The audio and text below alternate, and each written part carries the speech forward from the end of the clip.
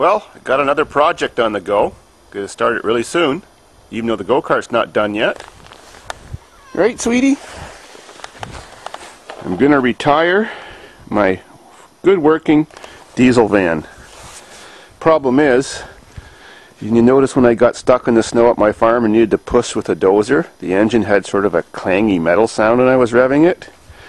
Well, when I made it home, the power steering pump fell off. But unfortunately, that's at the back of the motor because I mounted Chrysler power steering to this vehicle, and the bolts broke. And I don't know why they broke. It had nothing to do with the bulldozer getting stuck.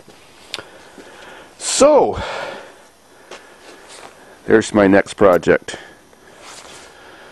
I got real cheap, a few $100, a 95 Caravan, 3-liter. Nothing wrong with this vehicle, just the air doesn't work. It's got CD. Good tires. The amazing thing about this vehicle is it's absolutely rust free everywhere, not even any rust underneath. It's amazing. That's kind of why I'm retiring this one. It's very rusty. I mean very. And underneath too. It's got 485,000 kilometers. Even the roof is rusty and carries a lake on it.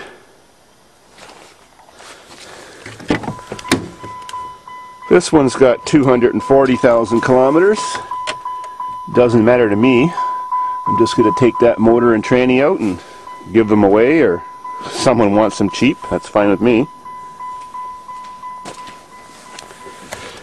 I do love my vans. And no progress on the go-kart since last time.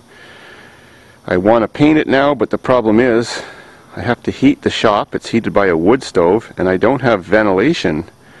So if I open the doors and let the heat out so the garage doesn't blow up with paint fumes, well then when you're painting good quality automotive paint, it runs and just doesn't go on right and doesn't stick properly to cold metal. So I have to wait a little bit so I can have the doors open and the wood stove going and try to get it warm enough so I can ventilate and paint at the same time.